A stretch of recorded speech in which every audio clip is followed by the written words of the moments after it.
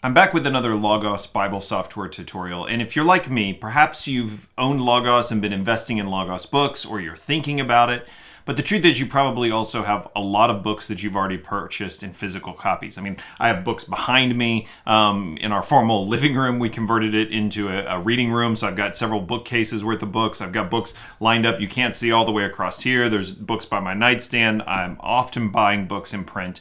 And sometimes you've bought perhaps even expensive books or research books, or you've been reading a book and it's something in the future you think you may want to reference, but you don't have it in Logos. So two options. Number one, you could buy that book again so that you have it in Logos, but it means paying for it a second time.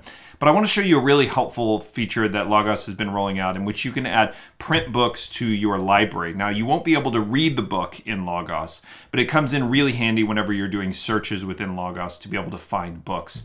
So I'm going to show you two ways of doing it if we jump into Logos Bible software. The first one is I can come to my library, and you'll notice up here I have my library of books, but there's also an option to add to library.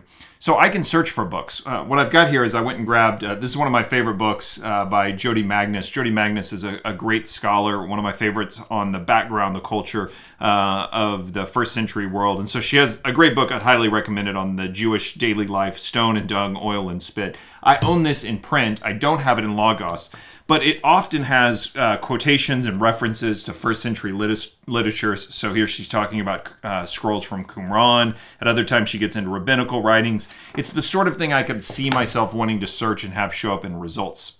So the first thing I can do in Logos is I can actually just search for this specific book by its title. And that's pretty simple to do. So I can go type in the titles, Stone and Dung, and sure enough, this book comes up. You'll notice I've got it right here. Couple of options. If I wanted to, again, I could purchase this book just by clicking on the link. You'll notice there's a shopping cart button. When I click that, it allows me to look at it on Logos' website and purchase it if I wanted. But next to it, there's an option that has a couple of books with a plus sign, and I can add it to my print library catalog. If I do that, what it's now going to do is Logos recognizes that this book is a part of my print collection. Now again, that doesn't mean that I'm able to read this book, but it does mean that I'm now able to search and have that book show up in search results.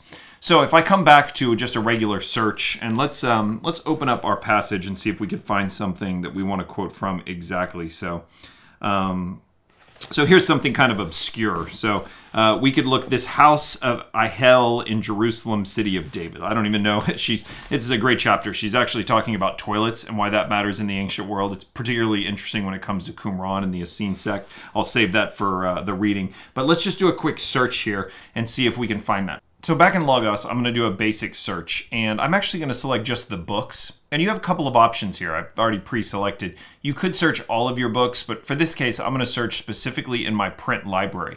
That means any book that I've loaded into Logos from my print library is going to show up in these results. So if I do print library, and then if I just search one of the phrases from that passage we were looking at, the house of Ahel.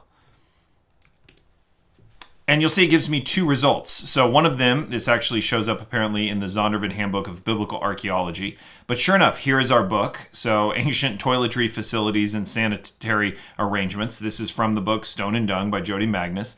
If I click on this, it'll actually give me a little bit of an excerpt of the book and show me I could specifically buy it if I decided I wanted here as well. But perhaps the most helpful thing is that it actually gives me the page numbers. So if I wanted to go pick up my print copy, and let's double check our print copy here. If you notice, that passage we've been reading from is exactly page 133, and it tells me in Logos this quote comes from pages 131 to 133. So a really, really helpful tool if you're trying to find something in your print library. If you take the time to enter it in, then it makes it pretty easy to search within Logos. I do want to give you one other way of loading these books. So the way that we did it was by going to library and searching for the book. But if you wanted to do this quickly, perhaps you're standing in front of your bookshelf, Logos built a great tool into their mobile app. So I'll show you on your mobile app. I've opened up the Logos Bible software, and if I come down to the More section, you'll notice there's specifically a print library ISBN scanner. And if I open that up, it opens up to my camera. And I can literally scan any of the barcodes that has the ISBN number, and if you'll notice it's loading, it will find that book and automatically add that book to my Logos library. If it doesn't have a barcode, so perhaps you have an older book that doesn't have a print, there it's added it to my library, my print library. If you have an older book that perhaps you didn't have a barcode for, you can always look up the ISBN number.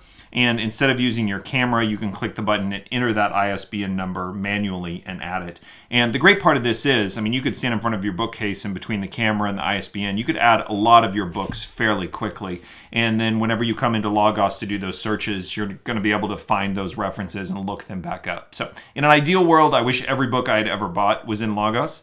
But this has been a really helpful way to be able to find things as a writer, as a pastor, as somebody researching for YouTube as well too. A quick way for me to pull up those references. And for the future, one of the things I try to do is if I buy a book that I plan to read straight through, just for my own enjoyment or learning, I tend to still buy a physical copy.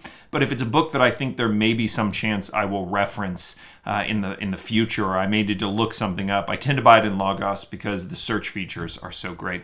But hopefully that's a way, if you're thinking about Logos, don't worry, if you've made an investment in print books, there's still some benefit to those print books, even in the way that you're searching in Logos. Check back, I've got more of these Logos tutorials coming. I want to walk you through how I've been using it in my sermon preparation. And I've got a website article going up that'll give you a special discount if you're looking to try Logos for the first time, and talk to you a little bit more about why now might be the best time to do it if you're not already a Logos member.